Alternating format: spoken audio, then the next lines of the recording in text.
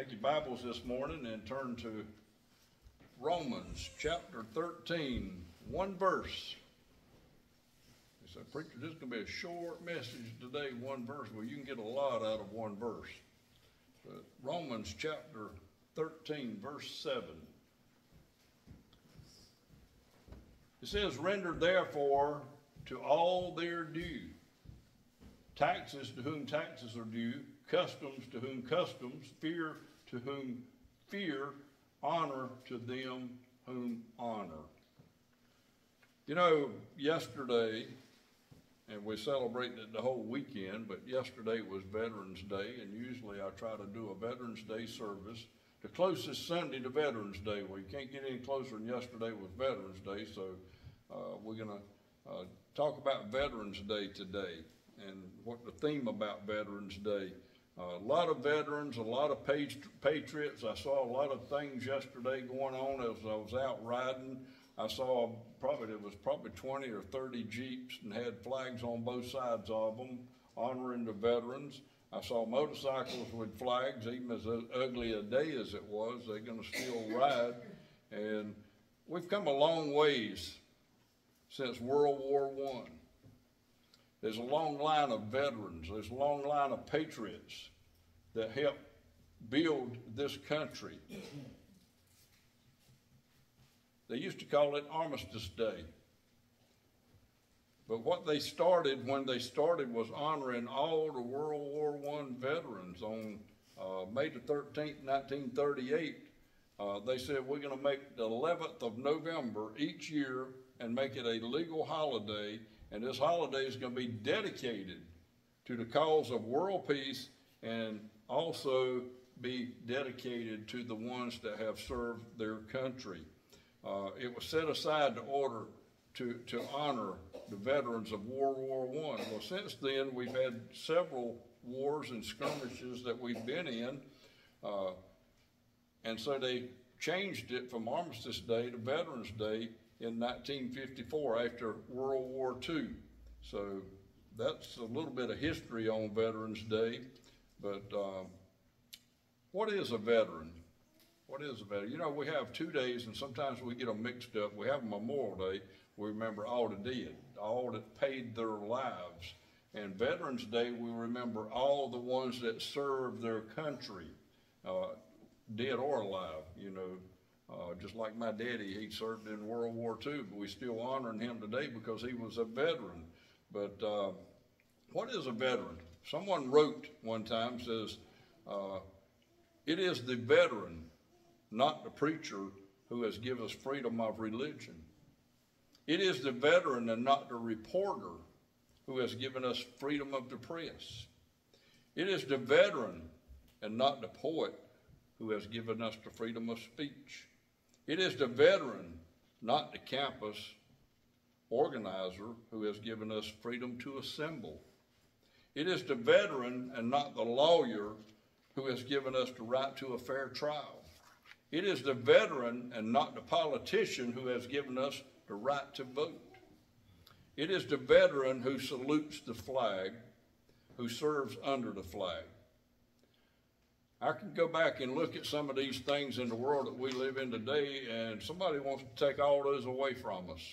Even in the country we live in, the worst thing I heard about yesterday was the protesters protesting in one of our big cities, and on Veterans Day, they set the American flag on fire. I don't like it. I'm your preacher. I'm supposed to preach love, but I'm also supposed to preach the truth. And the truth is, if we don't do something, it's going to get worse. I saw this little thing with a man leaning on a shovel, and it says, God is in control. And we all know that. But he doesn't expect you to lean on the shovel and pray for a hole. He expects you to do something.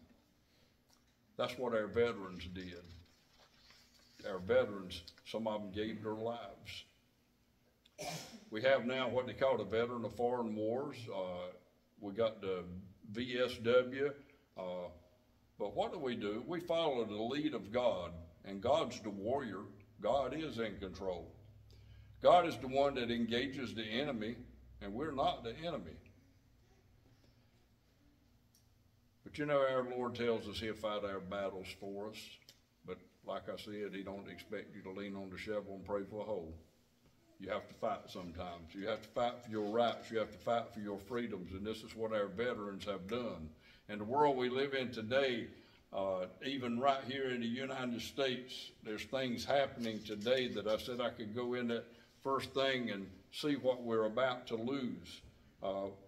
It's the veteran, not the preacher, who has given us freedom of religion.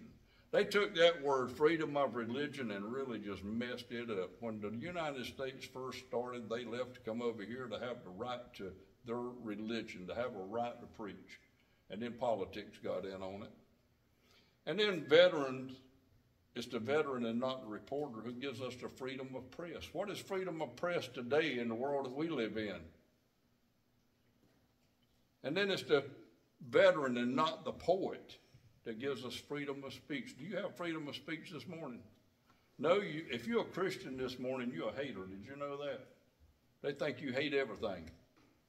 But we don't. We love everything. They look at us in the perspective that they have been taught. But we are of God, from God, and for God. The greatest veteran that ever lived fought all our wars for us. He fought the biggest war of all was when he went up on the cross. And he took all the sin of the whole world, took everything upon himself, and he died. He was not only a veteran, he's one we remember on Memorial Day also. But we should remember him every day. If it weren't for Jesus Christ, you wouldn't be able to be sitting where you are today. You wouldn't have that freedom to come into this church and listen to the Word of God. It's coming that one day you're not going to be able to do that. I think we're going to be gone by then. I think when Israel signs their peace treaty, and you have to be at war before you have peace, when they sign that peace treaty, put their signature on there to rapture, we're not even going to see them do that. We're going to be raptured out of here. We don't have to stay around for the 3.5 years of what they're going to call peace. You know, everybody prays for peace. And I always tell them it's not going to happen yet. Real peace is going to come after the 7-year tribulation when Jesus comes back, puts his feet on the Mount of Olives, and he's here for 1,000 years to rule and reign over this whole world, what God gave him, and there's going to be peace. Amen. There's going to be peace like there's never been before. We've got the right today to come in here and assemble together. That can be taken away this week if they wanted to. They may send you a letter or put a national news thing say you can't go to church next Sunday. If you go to church next Sunday, you'll be arrested. If I stand up as a preacher next Sunday and preach, I could be arrested. Bring me 3 meals to the prison. Make sure I get some chocolate candy bars and Twinkies. I love my Twinkies. So if your preacher gets arrested first, please bring me some Twinkies, because I'm not going to quit what I'm doing.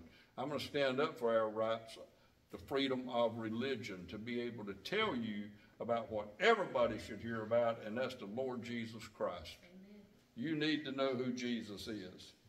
I don't need for a lawyer to tell me I have to have a fair trial, but we've got that right today. Do we? Do we have fair trials today? There's so much dishonor, there's so much lies in the world today that sometimes I challenge those comments about having the freedom of a fair trial. Churches today, we put God on display. This is where God is displayed. This is where God sent you this morning. This is a peaceful place. This is where you come in out of the world. You come into God's house to hear God's word. If you've had a bad week this week, you come to church to hear God's word, to hear how God cares about you, to hear how God wants you to be more like his son Jesus. God says, I sent my son into the world not to condemn the world, but that through him the world might be saved. He sent Jesus here, and Jesus walked a perfect life. Don't ever let anybody tell you anything else. Don't read the book if it says in there that Jesus did this or that and it was a sin. Don't read the book, throw it away, because Jesus walked a perfect life.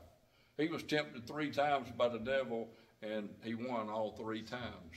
The devil knew what he was doing, but Jesus showed us what we're supposed to do. We have a lot of challenges today in the churches. In our churches today, we display God's power. This is what we come for, and then people try to take it away from you. People try to tell you you're wrong. God also trains us for war. Did you know that? Blessed be the Lord my rock, who trains my hands for war and my fingers for battle. He is my steadfast love and my fortress, my stronghold and my deliverer, my shield, and he in whom I take refuge, who subdues people under me. You'll find that in the book of Psalms, chapter 144. God is in control. God takes care of us. We don't need other people to tell us what to do. We need to start listening more to what God tells us to do. And it's all in his book. We need to pick up his book more often. But today we celebrate Jesus dying on the cross for us, but we also celebrate these veterans, these people that have given their life, they've given their time to their country. You know, we're blessed to live in the United States. We're blessed to be here, to know how this United States of America started and who's in control. We take these veterans and we kind of just have to stand on their shoulders, don't we? They made it all possible. They are giants in our life. They willingly, some of them got drafted. They didn't willingly go, but they willingly stepped into the line of fire. They sacrificed a lot of things for their comfort. They left their home to go overseas and fight a war for your freedom. And a lot of people will argue with me about that. It didn't have anything to do with our freedom. Yes, it did. It's got a lot to do with our freedom. If you don't believe it, look around the United States today. You're losing your freedom because we've let so many outsiders come in and then go to their religions and their way of life until I never thought I would see the day that they were marching on the streets in America and protesting Israel when my Bible says, I will bless them that bless you and curse them that curse you. And we live in that time today. We live in a time today where we're seeing prophecy take place. That should make you smile. Why do I say that? Because we know how it ends. We know how it's going to end. Don't matter how bad it gets today, we still know what the end is and how it's going to be. But we come this morning thanking those warriors that have fought a war. I will never forget, and I was part of the Vietnam conflict, and I won't never forget what it was like when those soldiers came home to nothing. People hated them. People shunned them. People wouldn't help them do anything. And now we got more veterans on the street today that are wounded, you know, they got wounded in war, lost limbs, and the government won't even give them the money. But they give it to somebody that comes in here that hadn't done anything for this country. They bring them in. You know what they bring them in for? And I'm not politicking this morning. They bring them in for votes. They let them in for votes. Give them everything they want. All you got to do is vote for me. But Joseph Addison made a comment. He said, courage that grows from the Constitution often forsakes a man when he has occasion for it. He said, courage which arises from a sense of duty acts in a uniform manner. These men went to service because they had a duty. Wonder how many people would volunteer today if it got so bad that we needed volunteers to fight for our own country. I think it would surprise you, even if you put the draft back in and started drafting people. We used to call them draft dodgers. They'd be more today than there's ever been. They don't want to fight for our freedom. They're already free. They already get everything free. That's their freedom. But because of these veterans and what they did, and through Jesus Christ and what he did, we are free today through the blood of Jesus Christ. And these men knew that also. They sacrificed a lot of things. A lot of them fought under Christ's banner of love. They served their nation with valor, selflessness, and we don't have that today. We don't have selflessness today. We have selfishness. But we stand on the shoulder of these giants this morning because they did sacrifice. And they did it so we could have peace. They did it so that we could have freedom. Jesus did it so that we could have eternal life. Beat that. Nobody else can give you that. Nobody else can promise you eternal life. Everybody else can promise you you're going to die. But Jesus promises you eternal life. It's a freedom that we have today. So we're here this morning to recognize the service of and honor these heroes and salute the sacrifices that they made. When we look at that scripture this morning, 13:7, it says, give to everyone what you owe them. Today we owe them love. We owe them anything it takes to pay them back for the sacrifices that they made. It says then revenue. It says respect. We need to respect these people. And it says that we need to honor them. And that's what we do this weekend. We're honoring all the veterans. Sounds simple, don't it? When you have protesting in the streets burning the American flag, it's not simple anymore. Then you go back and you look at Scripture. The Apostle Paul in this letter to the Romans, he's teaching us about our obligations. This is what you're supposed to do. He's telling us that we have a duty to give to everyone what we owe them. That includes taxes. He said taxes, revenue, respect, and honor. What does that mean for us today? First, we need to understand that our veterans have given us something. They did give us something, and we can't repay them. There's nothing we can do today to repay them for what they did for this country, because they gave us freedom. And people don't understand what a country is where you're not free. I think we should start getting bus loads and send them to these countries that are not free, let them protest and find out, and then when they come back here, we'll let them back in. When they come back here, I guarantee you there'll be different people, and we'll think about what freedom really is. It's a debt that we can never repay these veterans, but we can honor them, can't we? We can honor them this weekend, honor these veterans. We can express our gratitude. The second thing, we need to recognize that our veterans have not only given us our freedom, but they have also shown us what it means to live a life of service. They have shown us what it means to put others before themselves. They're over there fighting for you, everybody. So they've shown us what it means to sacrifice for the greater good, something that is better. Jesus did that, didn't he? He sacrificed for the greater good. What can we learn from it? We can learn to take these things and apply them to our own lives. Thirdly, we need to remember our veterans are not just heroes on the battlefield. They're also heroes in our community.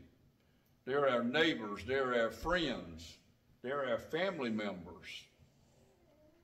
And they continue to serve even after they come back home. They're still serving. Even after their military service is ended, they still are proud of their country and proud of their church. They're proud of this freedom that we have. And they continue to make a difference in all of our lives. That's something we can always strive to. I want to be like that. I want to be like them. And then lastly, we understand that honoring our veterans is not just about what we say, but about what we do. You know, a lot of times we say a whole lot of things and we don't do it. But what can we do? It's about how we live our lives. We can appreciate what they've done instead of putting them down, downgrading them, and saying you shouldn't be fighting these wars because it don't have anything to do with it. It has everything to do with you and your freedoms. It teaches us, as Jesus taught us, that we are to love one another. love one another. So today we honor those heroes. We think about these people, what they sacrificed. But the debt that we owe our veterans today goes beyond the freedoms that we enjoy. What did Paul tell the Romans? That they deserve respect. They deserve respect. And this is not just about saying thank you for what you've done. You know, I've had people tell me that this week. I put mine and Tony and Levon's picture on there in their military uniform, and everybody says thank you for your service. Thank you for your service. That's appreciated too, but this is not just about saying thank you on Veterans Day. It's about showing the veterans respect. It's about showing them honor and glory on their everyday lives. It's about recognizing, looking at that person and saying, I know you made a sacrifice. You left your home. I remember my uncle, I won't never forget it. He come out of the tobacco patch, that last row that he cropped, and put it in the truck, and he said, I'll see y'all later. I'm going to serve my country. And he went into the military. He was a Green Beret, stayed in it over 30 years, and got as high as you can get as far as being honored, you know, with your rank. He couldn't have gone any higher in his enlisted rank. He could have been an officer. He didn't want to do that. He just wanted to be a Green Beret. He left the military as a sergeant major. That's as high as you can get. He served 2 stints in Vietnam. One of them he served, he was supposed to come where I was at in Japan. In 1969, he was coming on R&R to see me in Japan. And he got wounded. And that got canceled. But he was proud to have fought for his country. And yes, he had people all around him that died for their country. He knows how to respect those people. He's got a great respect for soldiers today because of what he saw happen. The word honor in Revelation 13:7, it means to value or respect people that have served. They use the same word in 1 Timothy 5:17 when Paul writes, he said, the elders who direct the affairs of the church well are worthy of double honor, especially those who work its preachings and its teachings. Honor. It carries a great big idea of showing the value and respect that we should be given to others that have served our country. We should salute the sacrifices that they made. And they did make sacrifices because they left home. They left a place where they weren't any war. They left a place where you had the freedom of all these things I read. And this was about 40 years ago or 50 years ago. Slowly we're losing those by not paying this respect. But they had to leave what they were doing. To me, it was an act of them giving their time, giving their self, making a difference in the world that we live in today, about stepping up without stepping back. That's what veterans do. They sacrifice a lot. Physical sacrifice, harsh conditions that they had to go to. The tobacco patch, according to my uncle, wasn't even a bad place to be, as bad as we used to think it was. But when you're in war, it changes the way you think. Like I said, many suffered injuries, visible and invisible. But something we need to always do is to honor our veterans. Recognize all these things that they do. It's a testament of strength, the human spirit, the power of faith.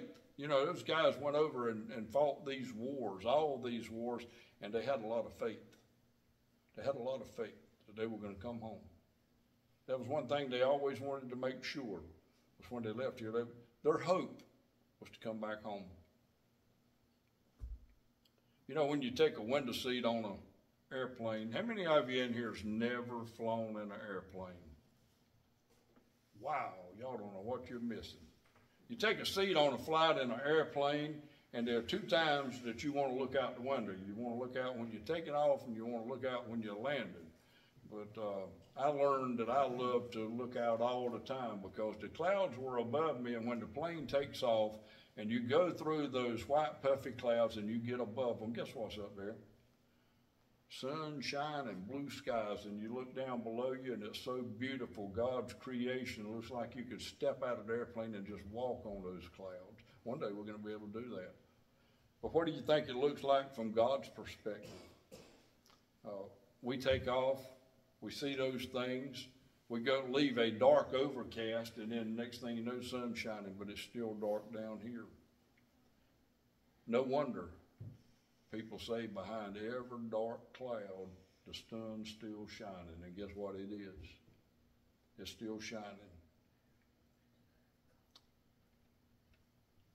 When you're 20, 30,000 feet above the ground and you're looking down on what's below, I wonder what it looks like from God's perspective. He's in heaven looking down. What kind of view does God have?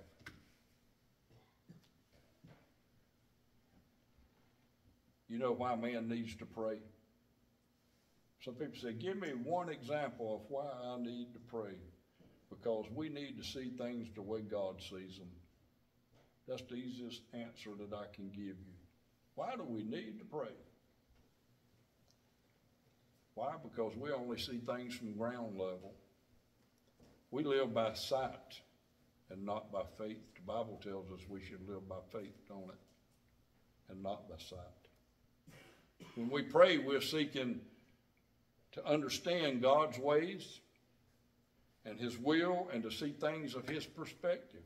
When these veterans were fighting, don't you know there was a lot of praying going on?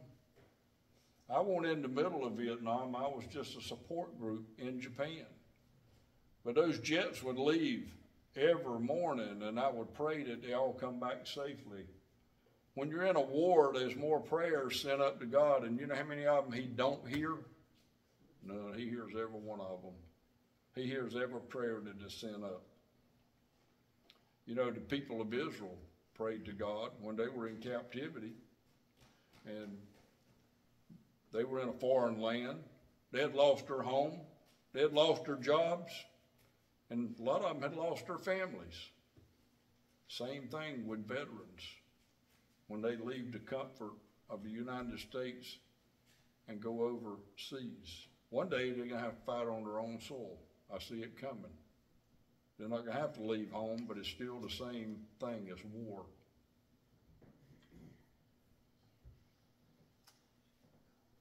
We read in the Bible, by the rivers of Babylon we sat and wept when we remembered Zion. There on our poplars we hung our harps. For there on our captors asked us for songs. Our tormentors demanded us to sing songs of joy. They said, sing us one of the songs of Zion. Even the captors were asking them to sing songs, happy songs. Sometimes the enemy's not even happy. How can we sing songs of the Lord while we're in a foreign land? When everything's taken away from you, there's one thing that they cannot take from you, and that's hope and a future. God took care of that for you when he sent his son, Jesus Christ. He gave us a hope. He gave us a future. And no one can take that away from you. God said to the prophet Jeremiah, I know the plans for you, declares the Lord. Plans to prosper, not to harm you, and plans to give you hope for a future. wow, the world we live in today, sometimes I just see it falling apart. I see so many countries today protesting Israel, but I see a lot of countries that say, we're standing behind you. The United States at first said, we are standing behind you, and now the Secretary of State says we need to kind of back up a little bit. Who's he to tell them and to tell me and you how we feel? I stand behind Israel. I will always stand behind Israel. They are God's people. You're God's people. These churches we're in today want to take and water everything down. We want to make it easy. We want to see we don't need to be involved in that. We don't need any of that. You need it more than ever. You need to give them your prayers. You need to give them your thoughts. One day, every knee will bow down, and it won't be to Allah. It'll be to Jesus, who made it all possible. So the service of our veterans this morning, including Jesus, I like to say Jesus was a veteran, won't he? It's a testament of strength, the human spirit, and the power of faith. And that's what it takes. And this morning, we honored those people. Most of all this morning, we honor our Lord Jesus Christ, because he made the ultimate sacrifice no one else could do. He gave us eternal life if we will only believe. And he taught us how to love one another as he loved us. He taught us how to serve one another. We need to be serving our veterans and patting them on the back. That's what Jesus would want us to do. Think about your freedoms this morning. Think about the week you had this week, and you said, I think I'm going to church today because I'm going to feel better if I'm in church. It don't matter how I feel. I'm going to feel better in church than I am at home. And we're here this morning. We're in God's house. We're a place of comfort, a place that we can feel the Spirit of God in our hearts. We know he's here with us. But things are going on outside. Let's pray for it. Let us pray. Our Father, we're so thankful this morning that we do have our freedoms right on. We have our freedom most of all through Jesus Christ, who shed his blood, that we can have the freedom from sin, that we can have the freedom to be able to look forward, to look what our future holds, even past our future here on earth. We know that we're going into eternity. And Father, we know that there's others going into eternity also. Everybody is going into eternity. We just don't vanish and go away.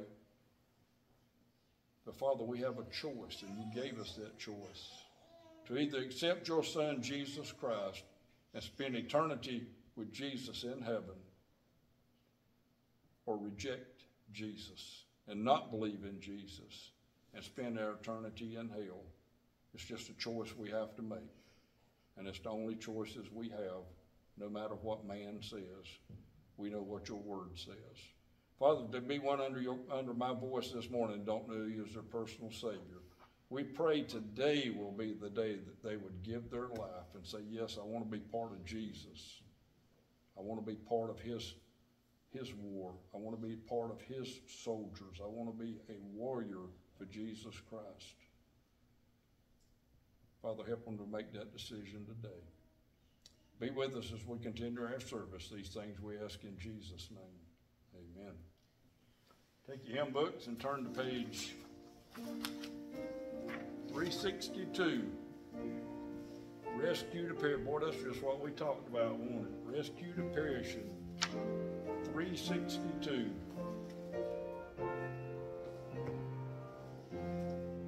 Sing first, second, and last. The altar is open this morning.